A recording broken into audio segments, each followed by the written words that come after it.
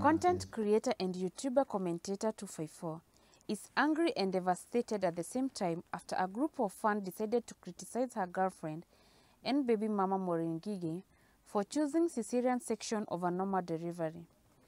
According to a fan whom Commentator replied to, she had posted this and I quote, "This is not a good behavior. Unafaa kuzaa usikie uchungu ya mtoi. Saa hii ni kutolewa mtoto kweli. This is digital life. Hakuna uchungu ya mtoi tena nowadays." End of quote.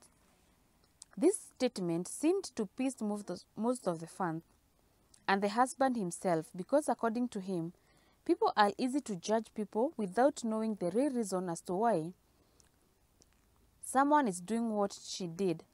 Commentator took to his socials to reply this to this woman or this fan who had written that post, and he said this and I quote, "I'm just thinking out loud, guys. Does it mean mtu akijifungua na C-section, she is less of a mother juu hajapata the normal labor pains?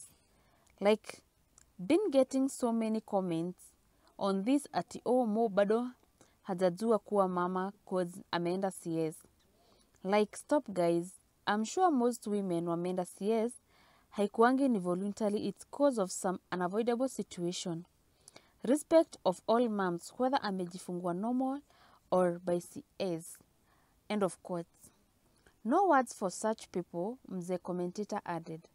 If you remember, few weeks ago Maureen Ngigi had forced labor, which she revealed through her YouTube channel, and when they went for their doctor and did some scanning, they found some complications with the baby, and although she wanted a normal delivery, as a mother, you got to do whatever you can do to save your unborn child. All this in Maureen Ngigi's channel. So by decided to do a cesarean section, it was something that she had to, and mind you, CS is also very painful as much as you're not pushing the baby, but the healing process of CS is more painful than the normal delivery.